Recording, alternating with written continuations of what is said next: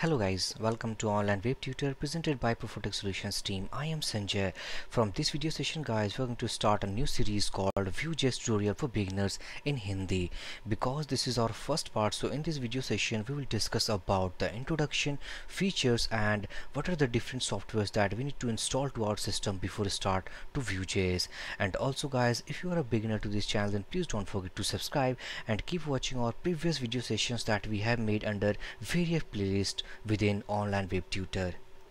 So basically guys, हम जो discussion करने वाले हैं वो है introduction part. So just move to next slide. And now the first question that comes in our mind, that what is VueJs? VueJs is an open source progressive JavaScript framework used to develop interactive web interfaces. It is one of the famous frameworks used to simplify web developments. VueJs focuses on the view layer. It can be easily integrated into big projects for front-end development without any issues. VueJs भी guys एक front-end framework है जैसे कि React, Angular, EMBER as well as Polymer. So this is basically a progressive JavaScript framework. वो हम basically use करते हैं JavaScript web application create करने के लिए, okay? And VueJs का जो main focus है वो होती है उसकी view layer पे, means on the user interface. VueJs applications की रन टाइम परफॉर्मेंस इतनी हाई होती है गाइस कि हम इसे ईजिली इंटीग्रेट कर सकते हैं अपने किसी भी बिग प्रोजेक्ट्स पे, अगर हम उसे फ्रंट एंड मीन्स डेवलपमेंट में यूज़ करना चाहें तो. सो बेसिकली हमें जो पॉइंट्स रिमेंबर करने वाली है बात गाइस कि हमारे पास काफ़ी सारे फ्रंट फ्रेमवर्क्स होते हैं जैसे react, angular, amber as well as polymer. So it is one of them. Okay, साथ ही साथ इस फ्रेमवर्क को यूज़ करके हम जावास्क्रिप्ट वेब एप्लीकेशन क्रिएट कर सकते हैं. इसकी रन टाइम परफॉर्मेंस काफ़ी हाई होती है guys because of its low size. आप देख सकते हैं कि इसकी 16 KB मीन्स KB की जो फाइल आती है लाइब्रेरी फाइल, उसको इंस्टॉल करने के बाद हम इसके एप्लीकेशंस को रन कर सकते हैं.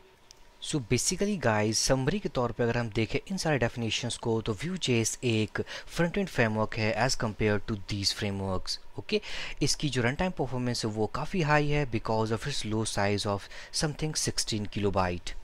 VueJs web applications basically focuses on the view layer.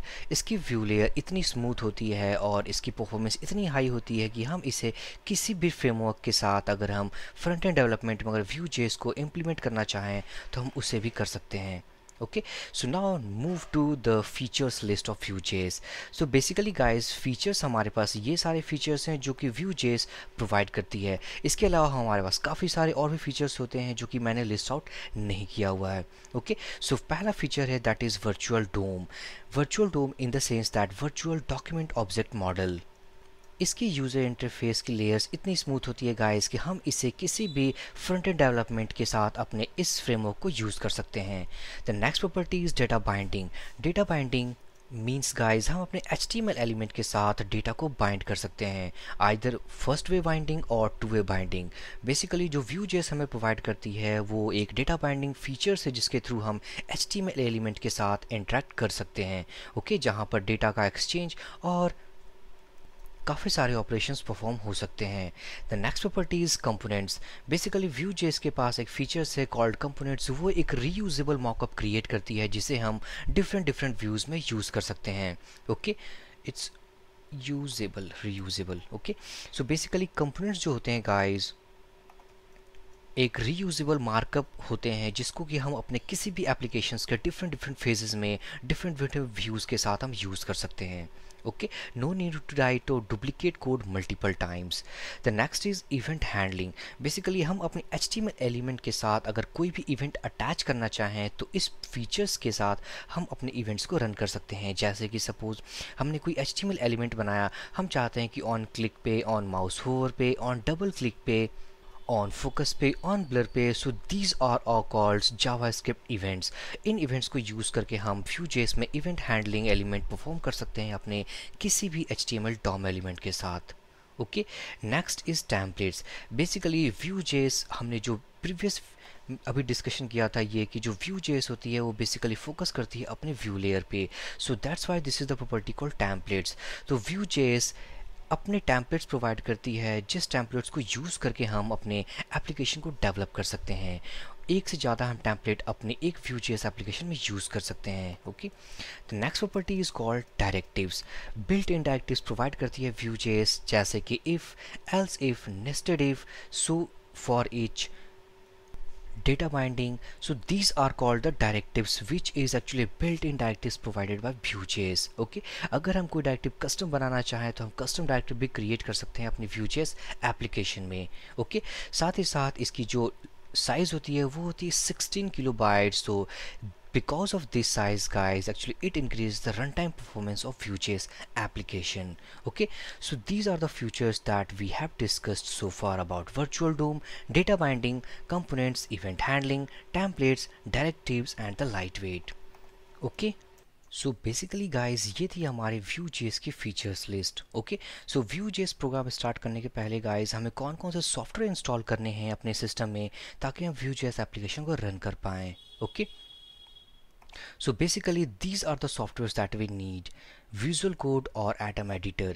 और guys, एक important point है कि आप Vue.js एप्लीकेशन को किसी भी कोड एडिटर में कर सकते हैं. ऐसा कोई important नहीं है कि आप इन means Visual Code or Atom Editor को install करें before starting to Vue.js. But the main difference between these editors or the normal editors is that it provides the IDE, means Integrated Development Environment, which provides you the options for IntelliSense, जहाँ पर आप कोई keyword type करते हो और उस keyword के according बहुत सारे ऑप्शंस आपको मिलते हैं जिसके थ्रू आप कोड को कर सकते हो, जो कि नॉर्मल एडिटर्स में नहीं होती. ओके, सो Vue.js एप्लीकेशन गाइस आप किसी भी एडिटर में कर सकते हो. सो I strongly recommend you to use Visual Code और Atom Editor. So how can we install these editors? Just go to Google Chrome and type visual code to Google. जैसे visual code to Google type करोगे तो ये link पे click करना है. This is the official website of visual studio code, जहाँ से आप इंस्टॉल कर सकते हो. If you are a Windows user you can install from here, either Ubuntu you can install from here, and the Mac users from here. Okay, तो आप basically यहाँ से एडिटर में means visual code studio code को आप install कर सकते हो. अगर आपने मीन्स एटम एडिटर इंस्टॉल करना, so just go to website called atom.io. यहाँ से आप उसकी ऑफिशियल वेबसाइट से आप अपने विंडोज़ के अकॉर्डिंग, अपने ऑपरेटिंग सिस्टम के अकॉर्डिंग आप उसे इंस्टॉल कर सकते हो. ओके, सो बेसिकली गाइज मैंने इन दोनों एडिटर्स को अपने सिस्टम में इंस्टॉल किया हुआ है. So this is visual studio code and this is called atom editor. So according to your need guys, you either install Atom Editor or the Visual Studio Code. Okay, just going through these links. Okay, so because this is our first video session guys, so this was only for the introduction features and what are the different softwares that we need to be installed to our system to start with Vue.js. So definitely guys, we will start about the working on Vue.js from the next video session guys, and that is the video number part 2. Okay, so for this video session guys, thank you for watching. Have a great day.